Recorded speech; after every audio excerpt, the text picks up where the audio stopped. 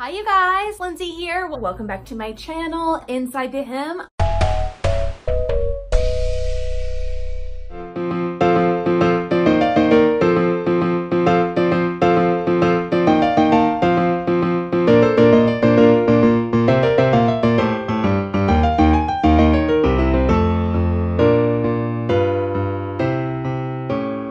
Alright you guys, so first things first is to take the little bag that I got at Michael's. I mean, I don't even really know what people are supposed to use this for. Put gifts in? Is it like a gift bag? I don't know. But for $4, I thought it would make a really cute pillow, or at least part of a pillow. So you need to cut away the front from the back. The front that has all of the Christmassy stuff is going to be one pillow, one side of the pillow, and the plain side we are going to embellish for the other side of the pillow. So just cut away all of the stitching that they have holding this bag together. Try and cut close to the stitching so that you can preserve as much of this fabric as possible. All right, now we've got that, and I'm going to take it over to the iron and press out this crease so that we can get a good even measurement. Okay, I pressed it out pretty good, I think. All right, next up, we're going to take our really large ruler, and again, just kind of preserving as much of this fabric as possible. And I'm using this line here as sort of my guide to make it straight, since I don't technically have a straight edge. And then take your rotary cutter and cut this away. Perfect. And now from here, you can use that cut edge as your straight grain, if you want to call it that. All right. Perfect. If you want this to be like centered, see how the red is not totally centered? You could definitely cut that away. I think I'm gonna leave it. The whole thing's kind of a little bit wonky, so I think it just kind of adds to the homemade sort of nature of it. Okay, so once we've got these cut away, we need to have a rough measurement of them. This one looks to be 1, 2, 3, 4, 5, 6, 7, 8, 9 inches by 9 by 14 and a half. And so when we go to embellish this side, we will know what size to cut out our embellishment.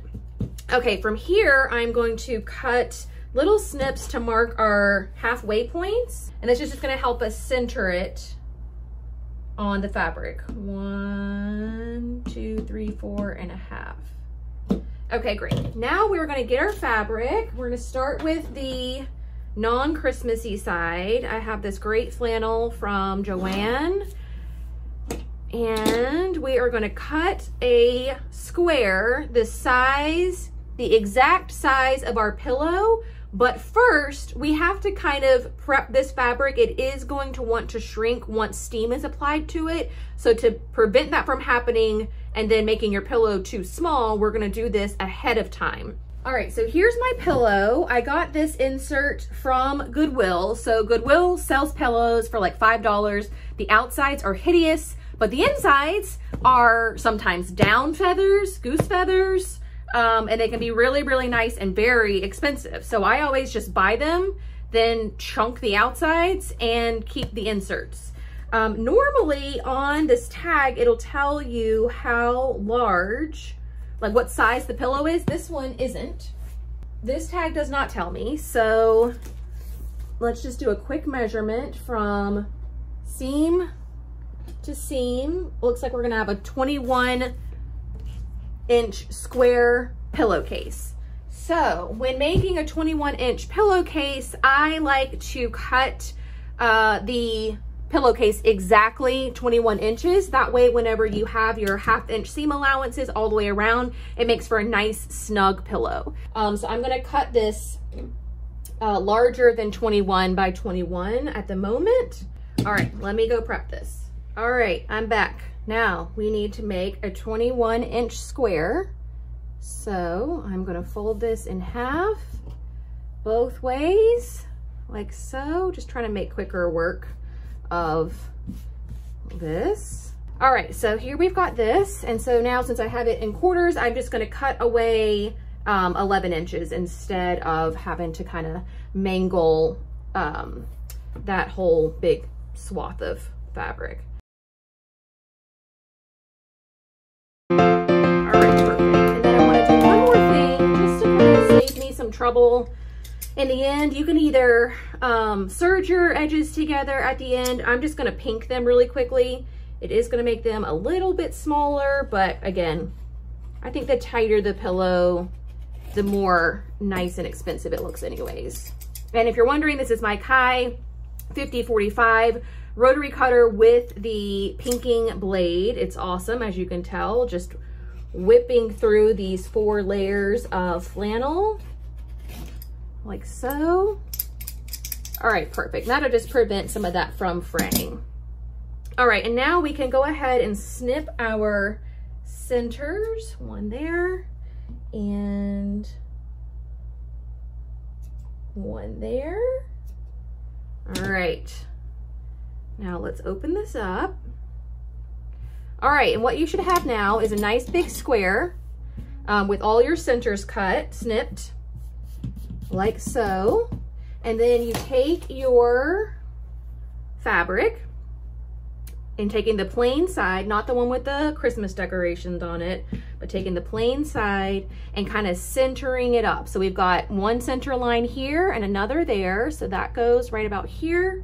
And then this one lines up right about here. And then this center mark needs to be moved up some, like so. And again, kind of just eyeballing it. I mean, you can get out a ruler if you wanted.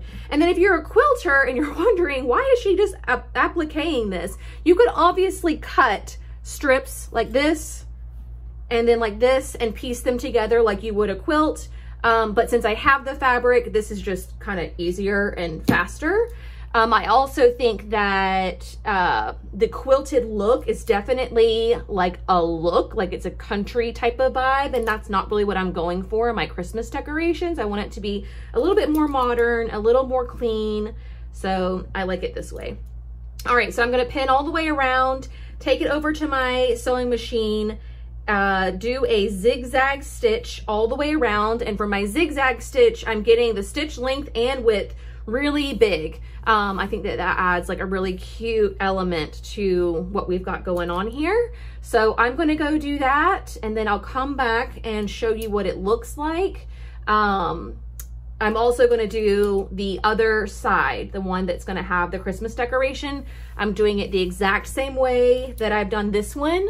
So you're not really missing much. So when I come back, I'm going to have 2 sides of a pillow.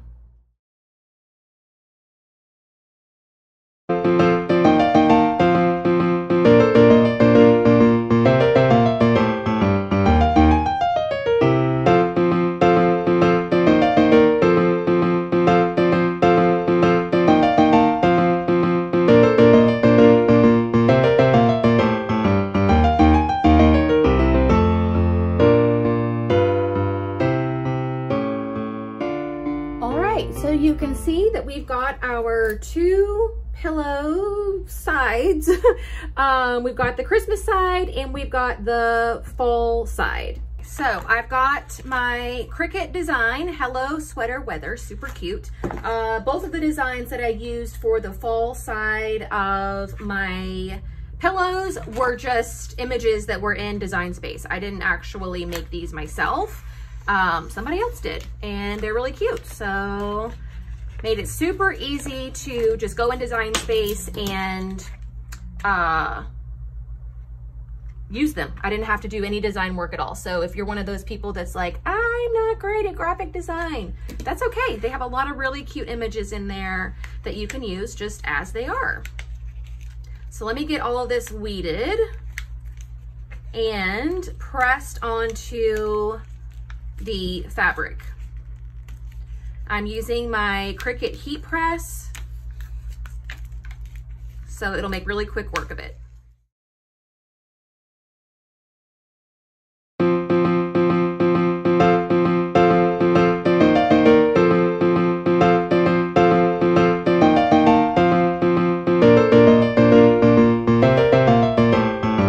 If you go to Cricut.com, there's like a heat setting guide where you can put in the material that you're using, the material that you are adhering it to, and it'll tell you how long and at what temperature to do on your heat press. And then it'll also tell you what kind of removal process we have for the like top layer. This one happens to have a warm removal, so you have to do it when it's not piping hot, but when it's still warm. Some of the other vinyls have a like completely cool, so you have to wait until it's cooled off completely. But kind of once you get this going, you should be able to remove it gently but easily. There we go. So I'll take it back over to the heat press now, and I will press it for a few seconds from the back side just to make sure it's nice and set in. Okay, ta-da, all done, super cute, I'm obsessed. While this cools, because this metallic is a little hot, I'm gonna go ahead and start installing the zipper. So I'm going to do a zipper closure on our pillow on the bottom. And I had a zipper right here. It doesn't quite run the length of the pillow, but that's okay. It doesn't have to. So long as you can fit your pillow form into it, I think that you'll be fine. This is not even an invisible zipper. This is just your regular old Joe Schmo zipper. And so I need to remember how to install a regular Joe Schmo zipper. I'm used to doing invisible ones, obviously. Okay, so this needs to go like this. So we've got it like that. Okay, good. Sometimes. Okay, let's get this on there. And then I'll pin it, take it to the sewing machine and attach this side and then attach the other side. And I'll really just have like one flat piece at that point. Just make sure that you're attaching your zippers to the right side and to the bottom of both of the squares. So the other one will go on like this. That way when you're, I mean, it really only matters when you go to flip your pillow, you just simply have to do a rotation, not a rotation and a flip. You know what I mean? Okay, let's get the zipper in. All right, so this is what you've got after you've installed your zipper. You should have something that looks like this. I am going to go to the iron and just kind of press this open so that it's nice and neat. And then we are going to fold these right sides together. And we are going to sew all the way around all three of these edges. Now, the only thing you have to remember, the only thing, pay attention, is you have to unzip your zipper halfway. If you don't do that, then you can't get your hands in. If you've closed up your whole square, you can't get your hands in to pull the pillow right sides together. So before you sew around all the edges, unzip your zipper halfway. If you do that, this is a very easy, no-fail project. If you don't do that, you're gonna be pulling out your seam ripper and it's gonna be really annoying.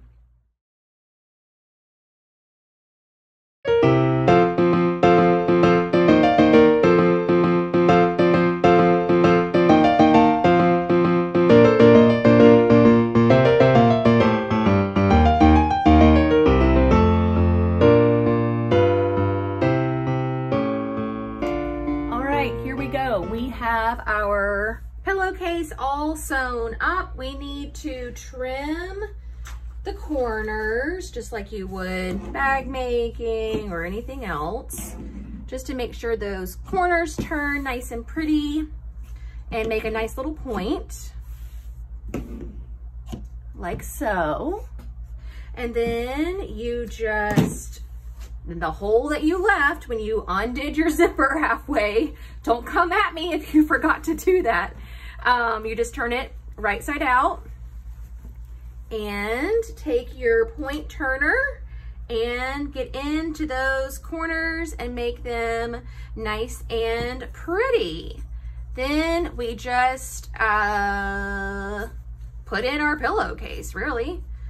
So on my other one, you saw that I added pom-poms. If you wanted to add any trim to the seams along the outside, you would have done that before you sewed your pillowcase closed, obviously. Oh my God, that is so cute. So if you wanted to put in like a ruffle around the edge or flat piping or regular piping, whatever you wanted to do, you would have needed to do that in the step previous to this one. All right, let's do the fun job of stuffing the pillow into the pillowcase. If you got your measurements right, this shouldn't be easy, but this shouldn't be difficult either. It should kind of wiggle its way in.